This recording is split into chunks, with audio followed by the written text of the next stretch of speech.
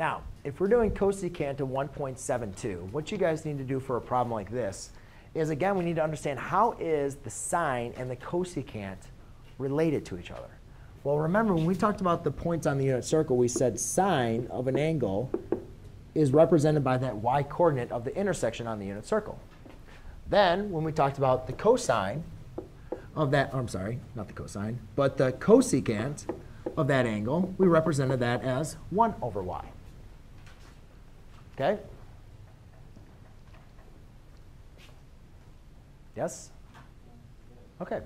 So, therefore, these are reciprocals of each other. And what you can say now is that the sine of theta is equal to 1 over cosecant of theta. So if I want to plug this in, if you guys are looking in your calculator, you're not going to see a cosecant function.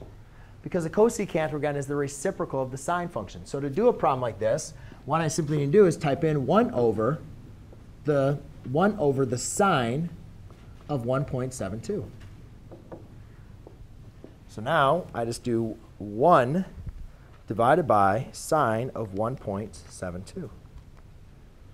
And that equals 1.011, just approximately.